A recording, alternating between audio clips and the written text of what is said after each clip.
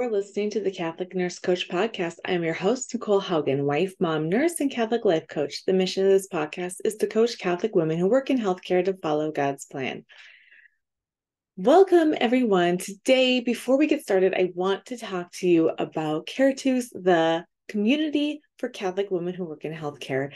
And this starts out with a 6-week course, we'll call it, where you will meet every week for those 6 weeks, and I'll give you the tools to be a better mom, a better wife, a better coworker, and more importantly, how to love yourself. Okay, so I want you to go to CatholicNurseCoach.com to find out more information about this. After the 6 weeks, then you will be part of a community that will never end and that you can always find support and help in. And I'm so excited for it. It's so amazing. So go and check that out.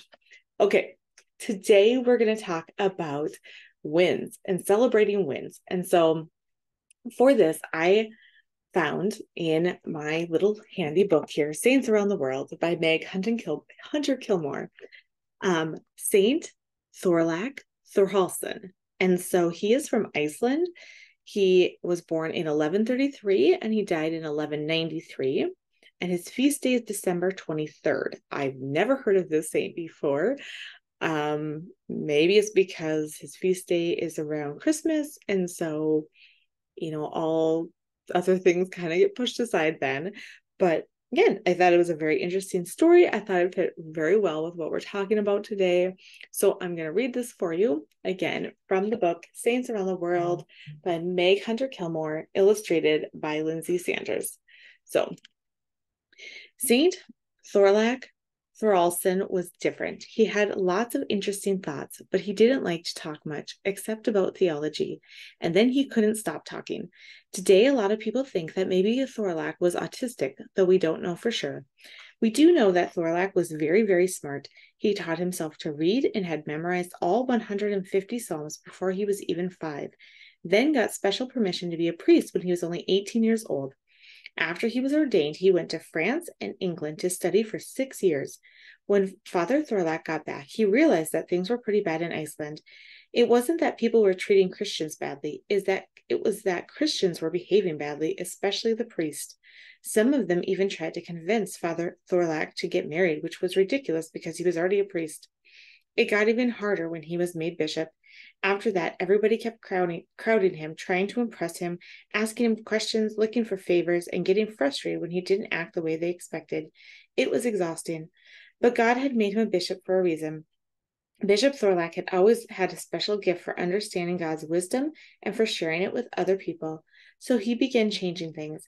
He made people follow the rules that they'd been ignoring, but he explained why first. In confession, he gave people very harsh penances, but then he told them he would perform their penance for them. Even when he was being strict, he was merciful. People weren't always comfortable around Bishop Thorlak, and because they weren't comfortable, they weren't always kind. But Bishop Thorlak was wise and gentle and humble. He had a hard time being with the rich and the powerful, but he loved the poor and the sick. And in his 20 years as bishop, he helped reform the church in Iceland, not by shouting at people, but by loving them, teaching them and calling them back to Jesus. This wasn't even though Bishop Thorlak was different. It was because Bishop Thorlak was different. A man who was just like the others wouldn't have been able to do all the good that Bishop Thorlak did. So God made Saint Thorlak Thorhallsson different, and that's really a good thing. So let us pray in the name of the Father, the Son, and the Holy Spirit. Amen. Lord, please help us to see that our differences are beautiful gift from you, and that you want to use these gifts for greater glory for your kingdom. Use them to help others, to allow ourselves to accept how we are different and to love ourselves. And Saint Thorlak Thorhallsson, pray for us. In the name of the Father, and the Son, and the Holy Spirit. Amen. All right, so this week, I'm just going to have a short episode on wins. And so last episode, was a hard episode to record. I was going through a lot of things. And through all that, I have seen the beauty of how much I have grown and changed, and how much God has allowed me to grow and change through challenges that arose in my life. And so I just am going to reflect on that a little bit, and also to talk a little bit about Saint Thorlak, because I think so many times we get stuck comparing ourselves to others, of how we're not doing this, we're not showing up. Well, look at, they have this Pinterest worthy life that they're living. And first, I would say to question that. And how do we know that's true? What does it even mean to have a Pinterest worthy life? I last episode again, I talked about how I struggle sharing the times I'm going through hard things, because I only want to show the good. I think that will make me be more accepted by people, more loved by people. But the reality is, we're not that way. We're human. We fail. We all have challenges. And we can use that. God wants He wants us to invite Him into those parts of our lives that are so hard and difficult, where we are failing and struggling, where we're striving to do better. And so as I was reflecting on that and looking at that, and looking at how Saint Thorlak could, he took his differences and he became bishop. He reformed Iceland. God had a special place for him because he was open to receiving that, and open to allowing God's grace through him. So, are you looking for a difference in your life? Do you want God to be able to use these gifts and these differences that He's only given you? I want you to now reflect on some ways that you have had wins in the past months, years, maybe. I want you to look back on how you used to show up and do things differently, and how you're showing up now. So when can it be anything as simple as, I got out of bed this morning, I gave my kids breakfast. Because our brain wants to be like, yeah, but it wasn't, I didn't make them breakfast. I didn't make them eggs. They had sugary cereal. They grabbed a granola bar as we were going out the door. And I just want you to show you, for you to see, for you to have the possibility to question and be like, maybe that was a win. Because yes, this morning I threw my kids a cereal bar, but you know what? I wasn't yelling at them as we got out the door.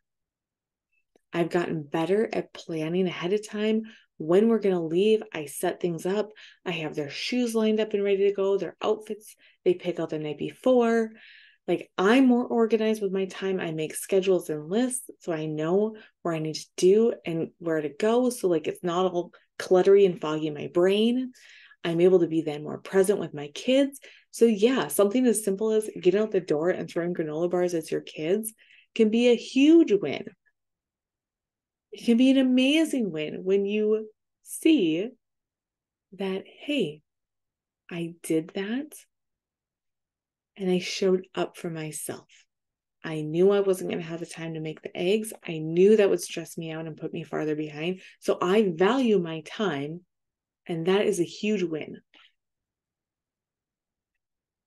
I have been struggling lately with how do I show up in my marriage? How do I want to show up? How do I want to show up?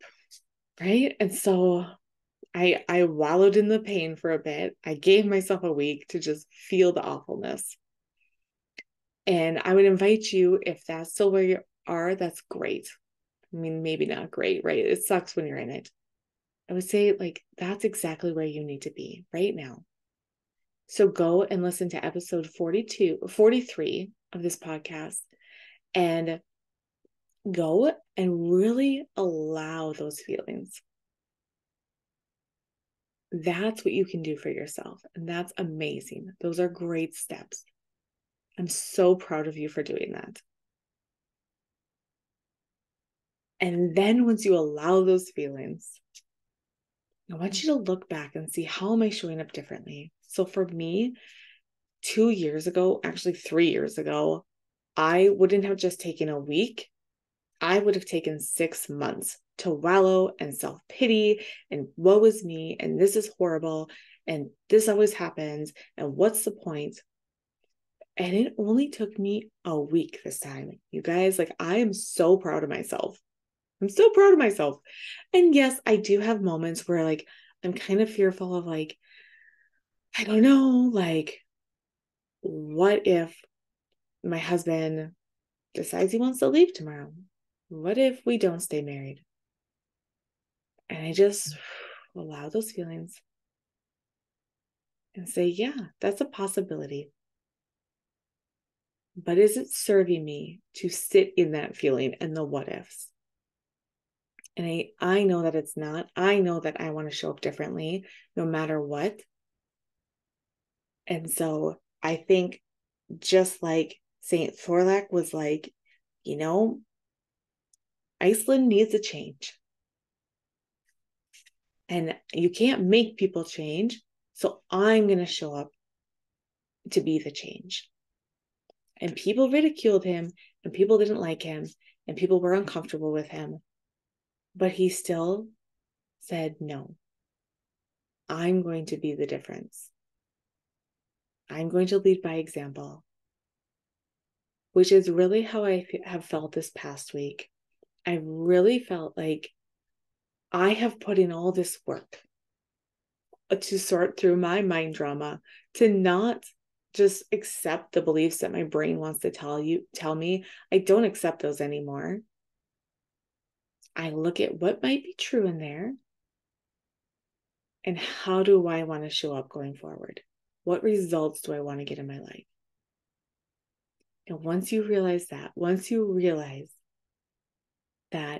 our feelings come from our thoughts, and are these thoughts that I want to continue to believe? Maybe for a little while, that's okay. Maybe I'm kind of ready for a change, but it's scary and it's unknown. And so it's still uncomfortable, and that's okay. And maybe I know it's time for a change.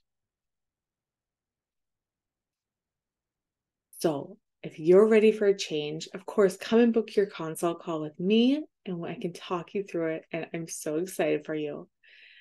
If you're not ready for that change quite yet, I want you to reflect back and look at wins that you have. I want you to look at ways that you showed up for yourself. Did you drink water yesterday? And don't listen to that little voice that's like, yeah, but I didn't drink 8 glasses. I only got 2 in. That's amazing. 2 glasses of water in your busy lives. That is amazing that you got in 2 glasses of water. Good job. I'm so proud of you. Okay, what else? What are other ways? We took our kids school shopping the other day, and oh man, there was some meltdowns. We did it almost right as soon as we got home from vacation, which was probably not the smartest time, but we really didn't know when else to do it. And yes, I also had a few meltdowns. I also yelled at my kids a couple times, right? And was like not patient with them. But I also know overall that day went great. I know that I did not have a bunch of mind drama going on in my head adding to the stress of the day. And for that, that is a huge win. That is a fantastic win for me. I'm so proud of myself. I know that I'm going to put the effort into my marriage and whatever the future holds for it, whatever it looks like, I know that I'm going to put in that effort. I know that the effort I have put in for the past year has made a difference. I know it has. If anything else, it has allowed me to have peace and freedom throughout the chaos of other people's choices. So I could go on and on because this is an amazing feeling, even when things are bad, right? Or I not even bad, but like when things are challenging or things are struggling, I still have this underlying feeling of amazing self-confidence, self-worth. I feel successful. I feel empowered. And I know that you can have that too. So I'm so excited for you to have that. Again, book a consult call with me. It's so amazing. I just want to pass it on. So I'm praying for you, and let's go change our world.